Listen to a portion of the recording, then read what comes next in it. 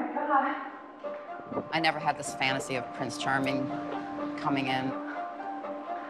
Love you. Men aren't Prince Charming and women are not Cinderella. None of us are. He was the closest thing we ever could imagine to Prince Charming. Paolo came into Benita's life and he was gorgeous, had an amazing career, spent money on her. This is our cave of love, with so many roses, petals on the floor, and the most beautiful woman. I love you, I love you, I love you, I love you, I love you. It was a constant shower of flowers and gifts. He would leave notes in lipstick on my bathroom mirror. He gave me a lot of really beautiful jewelry. He seemed to have unlimited money. To drop $10,000 on something was nothing for him. He would spend money like you would not even believe. The food, the roses on the bed shaped like a heart. And then there were the trips, long weekends around the world. So we are here at the Athens airport. We went to London, we went to Mexico, Russia, Sweden, Puerto Rico, the Bahamas twice, Greece. I love you, my love.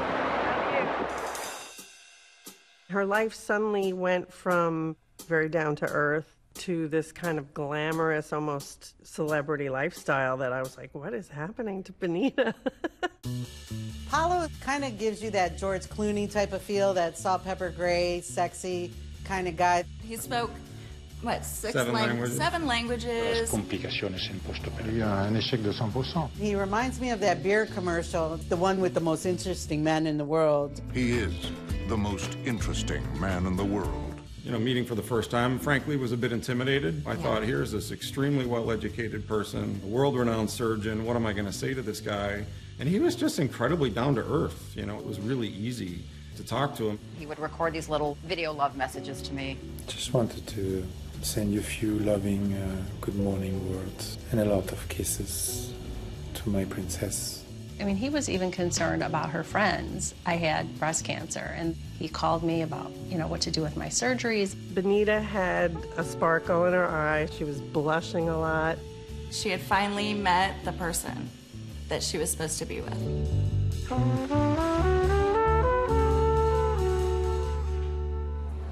I cannot stop thinking at you, and especially proud that you are mine. I love you so very much. This is not somebody who's just telling her he loved her. He was doing it with actions. When I first met Paolo, the one thing he didn't do was dance, and I love to dance.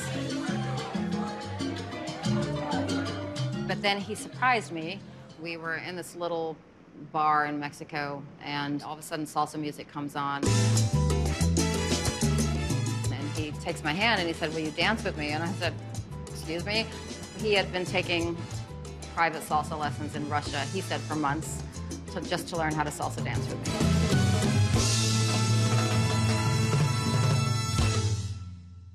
Benita had a strong support system, friends and family members who would look after her daughter when she spent time with Paolo. I was very hesitant to introduce Paolo to my daughter. I wanted to be absolutely sure that this was someone that I wanted to keep in my life. She thought he was amazing. Wooing her was as important to him as wooing me. With these two beautiful girls. We were his princesses. It was like living a fairy tale. He took us to the Bahamas. Wow! And he was amazing with her. Oh, we had a ballet. It was the first time since her dad died I'd seen her seem happy. And I distinctly remember thinking, if anyone is going to step in to try and fill her dad's shoes, he's a great guy to do that.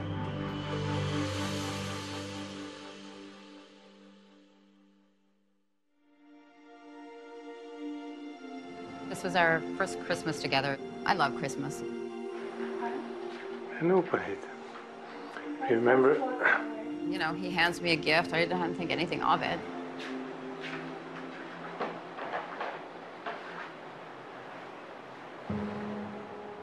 God. I opened this gift and it's a ring.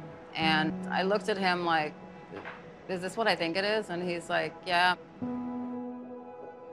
I actually couldn't talk for a while. It was a gorgeous ring and I was so stunned. That's how he proposed. It was sweet. And that ring, he slipped and admitted that he had spent $100,000 on it. But they still had a lot to work out, like Paolo's divorce. They had to figure out where to live. How would they balance their careers?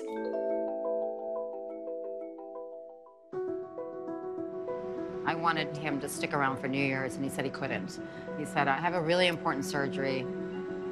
I have some really high-powered clients, like dignitaries and world leaders and, what?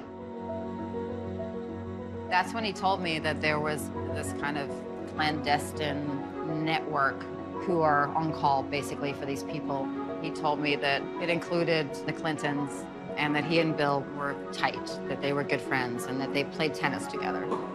He adds the Obamas to this mix. There's only one way to solve these challenges. As part of this VIP network, he had become one of Pope Francis's private consulting doctors.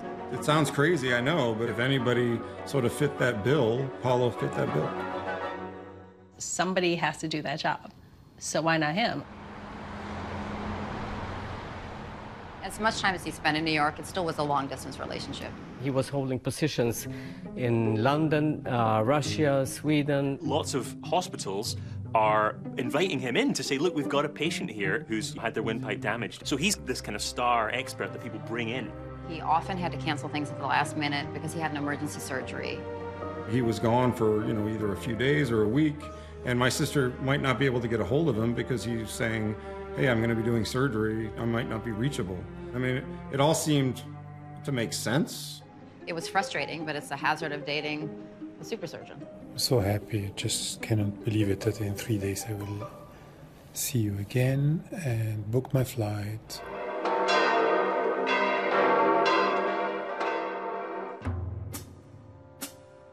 We knew we wanted to get married in Italy. We didn't have that much time. And he said to me, look, let me take over all the planning of the wedding. I was really hesitant to do that. I mean, no offense, but what man knows how to plan a wedding? When Benita told me that Paolo was gonna do everything, I'm like, well, damn, you deserve it. It's your time to be able to show up and enjoy the party. Paolo is Catholic. He was absolutely adamant that he wanted it to be a Catholic wedding. And I said, look, aside from the fact that I'm not Catholic, the Catholic Church is not going to marry two divorcees.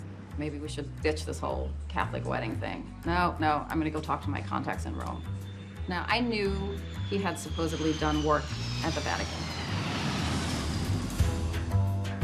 Then when he landed in Rome, I said, who are you meeting with?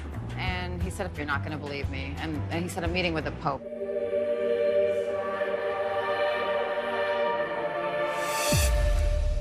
He goes to this meeting, and I'm waiting, and I'm waiting, and I'm waiting. And he finally calls me, and he's like, you need to sit down. And I'm like, what's going on? Hi, everyone. George Stephanopoulos here. Thanks for checking out the ABC News YouTube channel. If you'd like to get more videos, show highlights, and watch live event coverage, click on the right over here to subscribe to our channel. And don't forget to download the ABC News app for breaking news alerts. Thanks for watching.